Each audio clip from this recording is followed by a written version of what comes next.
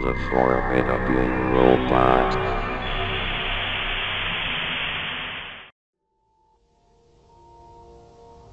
Most people grew up with a happy little show called Pingu.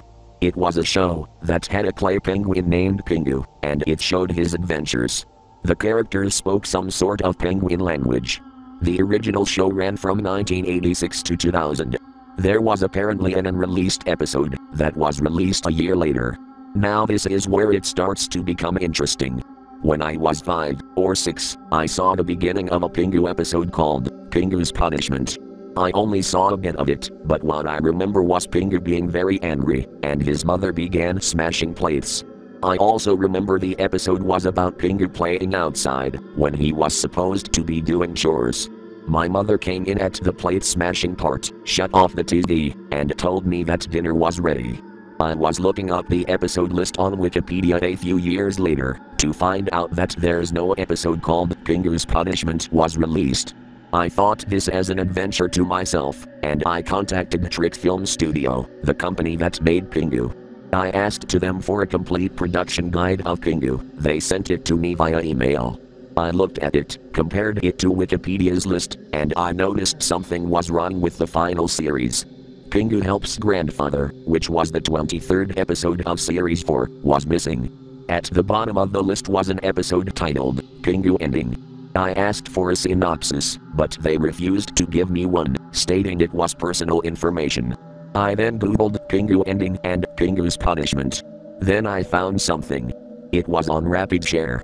The file's name was Pingu's Punishment Unreleased Last Episode.zip, and I downloaded it. I went to my downloads and I found the folder. It contained 2 files. One was a notepad file. It was titled Fear.txt. I opened it, and it read, "This is an unreleased episode of Pingu, dated April 11, 2000. This originally planned to end the series, and this was actually released in some countries. Watch at your own risk." I began to feel a bit suspicious and my heart pounded. But my curiosity overtook me. I opened the second file, an AVI file. The first part was the same episode I saw when I was a kid, however something felt off. The theme song was distorted, and instead of Pingu's usual noot-noot, there was backwards audio. I recorded it with sound recorder, and in reverse, it played. "You can't survive like this beyond death." I found that very creepy, but continued with the video. I got to the part where Pingu's mother was smashing plates. Suddenly it cut to black. A blood-curdling scream was heard. It faded back to the kitchen. Pingu's mother was sitting on a stool crying, only it sounded real. She began crying, but it started to sound like laughing. Suddenly it cut to Pingu. Pingu was lying down on the floor, her head was ripped off. I paused it there, I felt sick. But what made me sick more was that it wasn't clay blood. It was either food coloring, or it was real. I continued it. Pingu's mother kept crying. Suddenly it cut to a black and white video of 2 scientists going into a slaughterhouse. It showed a bunch of cows getting slaughtered. Suddenly it showed a penguin being stunned and then being hanged upside down. The butcher slit the penguin's throat, and it died from blood loss. It began showing pictures of dead penguins. It then cut back to Pingu's mother crying. A trampoline was in the kitchen. There was also a fan. She jumped up to the fan, and blood splattered everywhere. The body of Pingu's mother fell down. It showed pictures of the dead bodies of Pingu, Robbie, and the other characters. An old music box playing Hush Little Baby faintly played. I paused to go to the bathroom to vomit. I felt really nauseous and sick after witnessing what I just watched. I continued the video. A distorted voice said something backwards. I recorded it and played it in reverse. It said, "Your life will be all pitch black in a few seconds." My chest pounded. The credits were in Times New Roman. The background continued to show the disturbing images from before.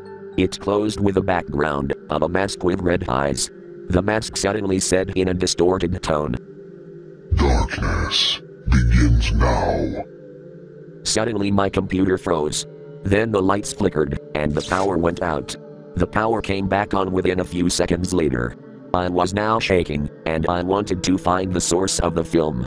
I got in contact with Carlo Bonomi, the voice of all the characters. I pretended it was an interview, and I talked about Pingu. I finally mentioned Pingu's punishment. He stopped, and he asked where I had heard that before. I explained the entire thing to him. He then told me the story. During the 4th season of Pingu, there was a writer-animator named Ted Goldman. Ted was a quiet man, who usually wasn't that sociable. Sometime during the middle of the season, Ted's mother had been trying to reach something from the upper shelf. The ceiling fan was still on. She got decapitated. Ted was immediately hurt by this. He began submitting morbid ideas, such as Pingu killing all the other characters. He even asked Bonomi to do a voice of Pingu dying.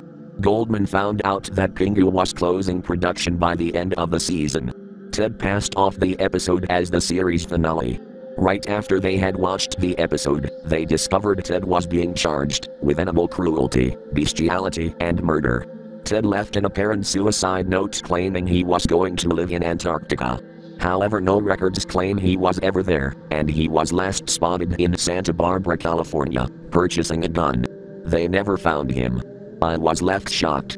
Then a thought occurred to me to play the entire episode backwards, starting from the part where the distorted voice began. I heard a scream, a shout, and there's some words that I heard from a distance during the beginning of the episode when I was young that still haunts me to this day. The only way out of this hell is suicide.